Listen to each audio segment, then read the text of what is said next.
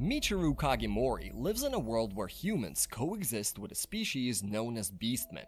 But things change when Michiru unexpectedly transformed into a tanuki, meaning a raccoon dog but humanoid. I know, it's weird, so she attempts to find safety in Anima City, a refuge created for beastmen, and one day runs into Shirou Ogami, a wolf beastman who works for the mayor of the city.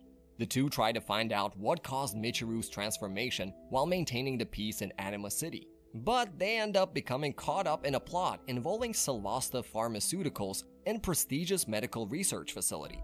The duo is forced to put an end to their antics after learning and failing to ignore the dishonest and illegal business practices of this company. Having uncovered these dark secrets, what do Michiru and her new comrade have in store for them in Anima City?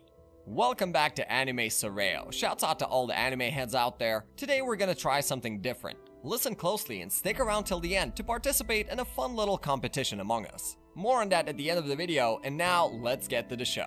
The story begins in a world inhabited by both humans and beastmen alike. This is a world where a tanuki, Michiru Kagemori, resides. As she is using a nearby ATM, a group of hoodlums appear and begin to vandalize a poster promoting kindness and unity between the races. Seeing this, Michiru just hides inside an air vent and makes her way out when the thugs have departed.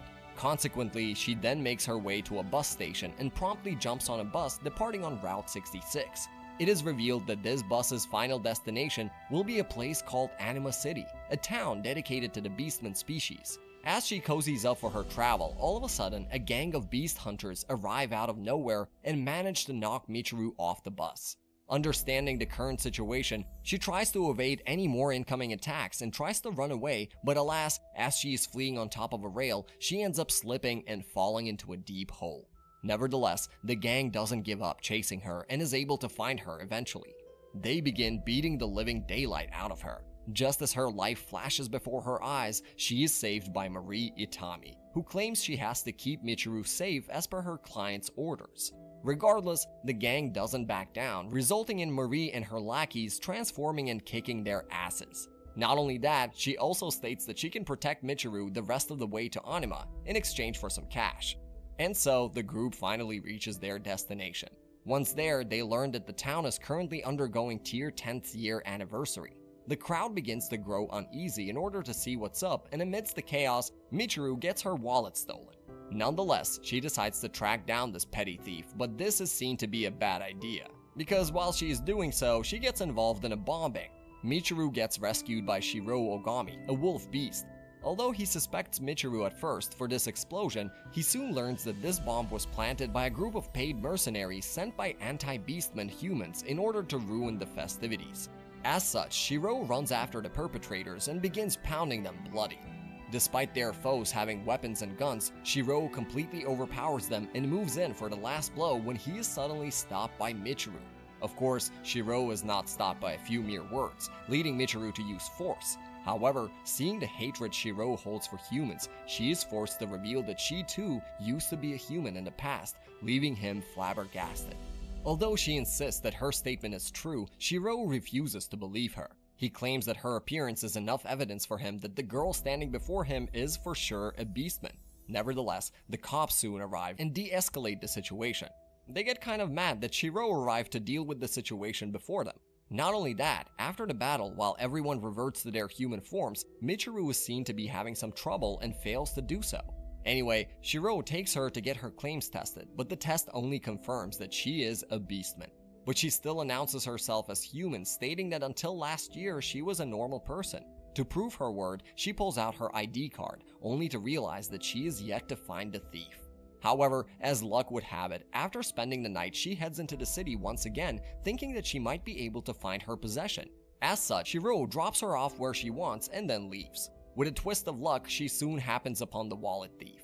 Of course, he tries to deny any involvement. Nevertheless, Marie intervenes, allowing the thief to run off. In addition, Marie also claims that they will have to go to Rabbit Town and meet with Grandma in order for her to get her wallet back. And so they do just that.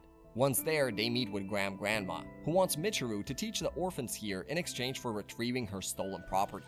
But this facility has a dark side. Under the table, Kusakabe, a high-ranking gang member, has been demanding the orphans. Grandma is unable to pay off her debts, and as a result, her debt collector has decided that he will take away the orphans in exchange for the money.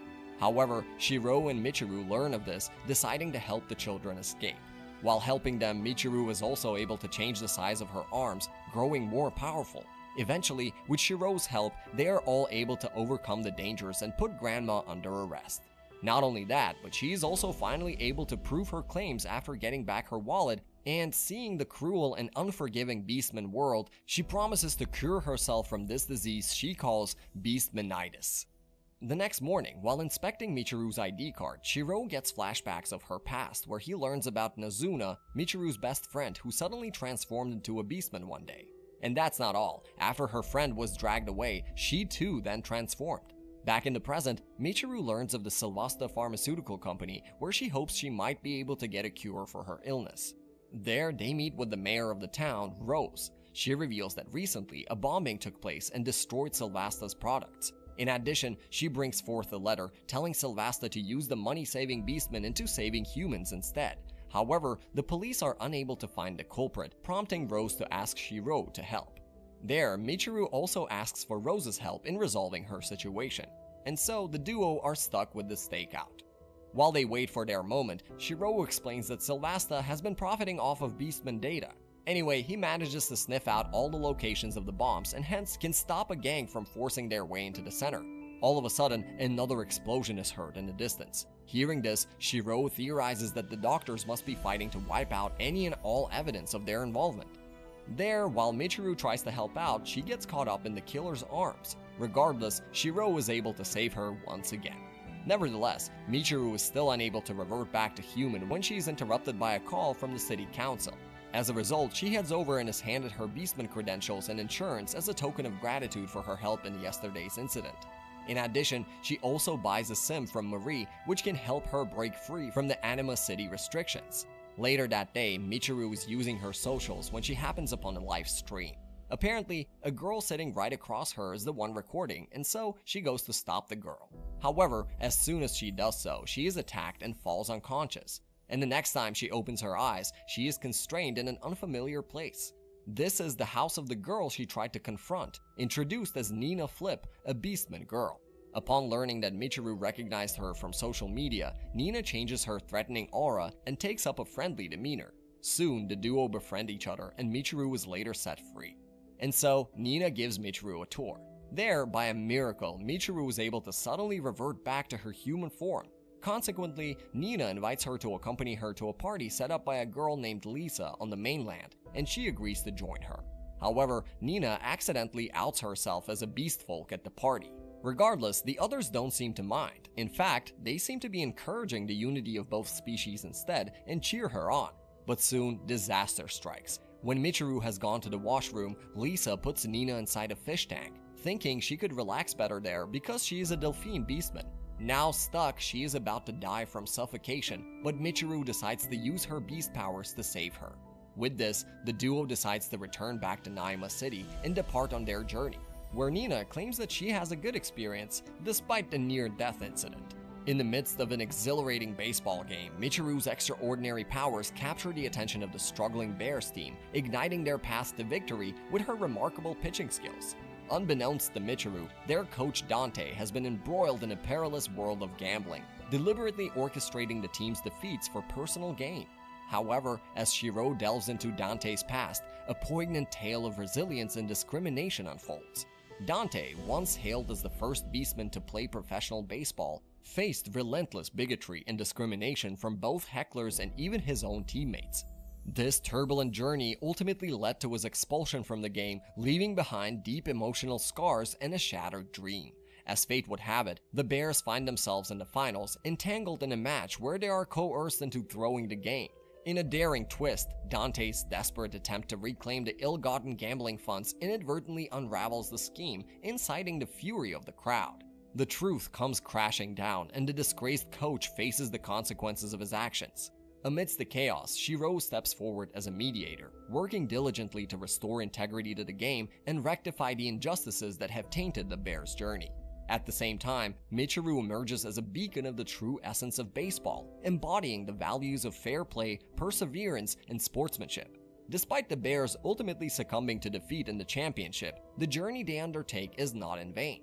They experience a profound transformation, learning the significance of integrity, unity, and the unwavering pursuit of one's dream. Inspired by Michiru's unwavering spirit and dedication to the game, Dante undergoes a powerful personal metamorphosis. He renounces his gambling ways, rediscovering his love for baseball, and vows to train the team earnestly for future triumphs. Michiru's path crosses with Nazuna Hiwatashi, her former best friend who is now the leader of the Silver Wolf cult. Nazuna, a beastman with the ability to transform into a white fox, has become a revered figure among the beastmen as they believe in the legend of the Silver Wolf deity Jinro. Despite their differences, Michiru still cares for Nazuna and seeks a cure for her condition. Desiring to help Nazuna, Michiru arranges a meeting between her and Mayor Rose. However, Nazuna manipulates the situation to secure a settlement for the Silver Wolf cult, prioritizing her own ambitions. This revelation leaves Michiru feeling disheartened and betrayed. In a fit of anger, Michiru decides to sever their friendship, realizing that Nazuna's actions are driven by selfishness and a disregard for genuine connections. Despite their shared history, Michiru understands that she cannot condone Nazuna's exploitative behavior and chooses to distance herself from the situation. With mixed emotions, she must come to terms with the loss of her friend while continuing to navigate the complexities of Anima City and her own journey as a beastman. And on this inspiring note, our recap for today comes to an end. This brilliant show examines the delicate issue of racism in society. As per our fun little competition we promised you in the beginning, if you had to recap this anime in one short sentence, what would it be? Wrong answers only, go! The best and the funniest comment will win, drumroll please, a huge fire emoji from us, and of course the laughs and the admiration of the other commenters, and the chance to determine which anime we will recap next. That'll be all from us. If you enjoyed it, drop us a like and subscribe to Anime Soreio for more awesome anime content like this on your feed. And we'll see you in the next one. Peace!